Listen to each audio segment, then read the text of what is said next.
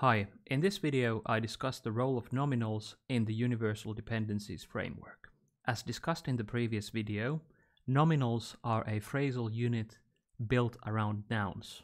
To start exploring nominals in Universal Dependencies, we'll begin by importing the spaCy, stanza, and spaCy stanza libraries. If I run this cell to import the libraries, spaCy will warn me because I don't have a graphics processing unit on my computer, but you can safely ignore this warning.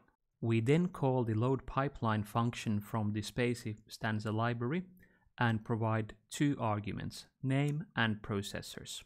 We provide the string en to the name argument, which means that we load a language model for English, whereas the processors argument takes a string as input, which defines the component of the natural language processing pipeline that we want to load. If I run this cell, stanza will produce some output, which simply reports that all of the components that we requested to be loaded were loaded successfully. If we then call the variable NLP to examine the output, what we get back is a stanza language model wrapped into a spaCy language object. Because we want to visualize the syntactic dependencies, next we import the displaCy submodule from spaCy.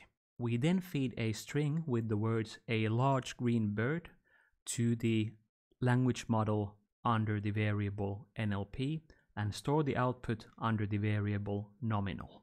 This gives us a spaCy doc object that we can feed to the render function from displaCy, to which we also provide the argument style with the value dep, which stands for syntactic dependencies.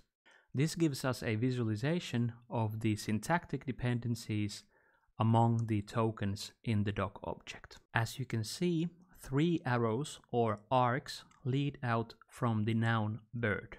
This means that the noun bird acts as the head of the syntactic structure. The arcs in turn point towards the dependents of this head. In this case, we have a determiner A and 2 adjectival modifiers large and green. Let's examine the syntactic dependencies by looping over the token objects in the doc object under the variable nominal.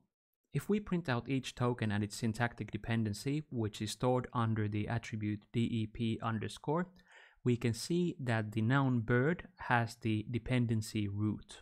The dependency root marks the head of the nominal. If this nominal were a part of a larger syntactic structure, any incoming dependencies or arcs would be pointing towards this head. Thanks for watching. I hope you found this video useful, and if you have any questions about nominals, feel free to leave a comment below. Thanks.